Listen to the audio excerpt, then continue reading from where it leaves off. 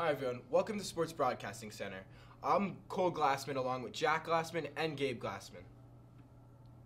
The NBA Finals will have a different feel this year, missing an NBA icon. From 2007 to 2020, one of three NBA superstars, Kobe Bryant, LeBron James, or Stephen Curry, were participants in the championship round, but none this year. Also missing are some of the league's most prominent franchises, the Lakers, Warriors, Celtics, Bulls, and Heat.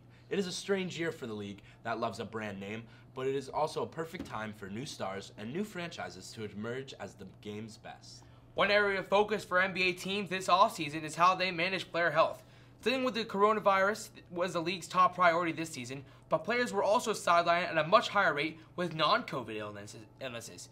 This year's All-Stars missed 19% of games, the highest percentage in a season in NBA history, according to the Elias Sports Bureau. Denver Nuggets coach Michael Malone put it best, saying, quote, "This has been the hardest year in my 20 years in the NBA. It is the mental toll, the physical toll, and the emotional toll." Shortly after winning his 7th Super Bowl ring in February, Tom Brady underwent surgery on his left knee, but the 43-year-old will still be ready to go when he starts his 22nd season on September 9th when the Buccaneers face the Cowboys. Tampa will try to become the first team to repeat as Super Bowl champions since the 2003-2004 New England Patriots. Brady says teams will be approaching the Bucs differently this season and that the Bucs are the team everyone will be watching. In a year when no candidates were elected into the Baseball Hall of Fame, Cooperstown will still hold an enshrinement ceremony honoring the class of 2020.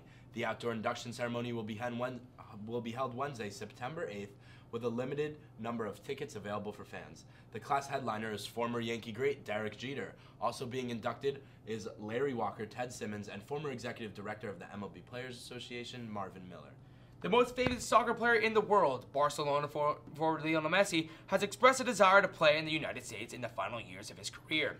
With his contract expiring this summer, the 33-year-old Messi has reportedly been courted by Major League Soccer's Inter Miami, where former superstar David Beckham is co-owner. Messi has been associated with Barcelona for 20 years, but he recently purchased a $7 million condo in Miami. It could be an interesting fall in South Florida. That's it for a busy day in sports. For my co-anchors, Jack Glassman, Gabe Glassman, I'm Cole Glassman. Thanks for watching Sports Broadcasting Center.